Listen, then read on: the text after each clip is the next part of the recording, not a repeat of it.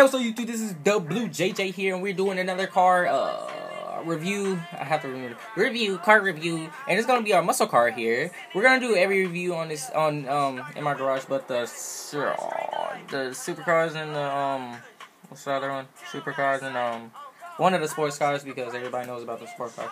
So this car, it is one of the muscle cars that you can get that is really cool because of the special exhaust in the back. They're really long and everybody likes that. So this car is called the Imponent Ruiner. It's a muscle car, and as you can see, of course, it's a muscle car. It's pretty fast. I'm not gonna lie. Most people think that the muscle cars would be like fairly slow in this game, but they're really not. Surprisingly, I don't know why, but like surprisingly, they're not really slow.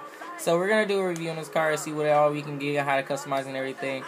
So this car is fully upgraded. As you can see, the top speed or speed in general. The handling on muscle cars in general aren't really that good. They be sliding everywhere, so that's really bad. No one likes a sliding muscle car, I guess. I don't really know.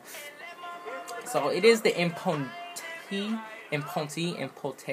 Ruiner. I don't know how to pronounce that often. So as you can see, oh, it's not fully upgraded. Let me buy that. Okay. Huh, weird. So I thought it was fully upgraded. As you can see, you can get these things. I don't know what this little box is in the front. It's called an oil cooler.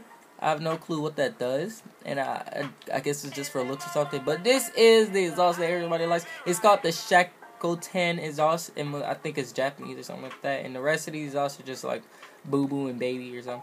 But everybody likes the really long exhaust. Everybody likes that, and that's about it. That is like really out there with this car.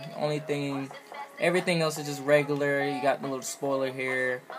Probably should put a spoiler in there because it looks good with the exhaust, I think, myself personally.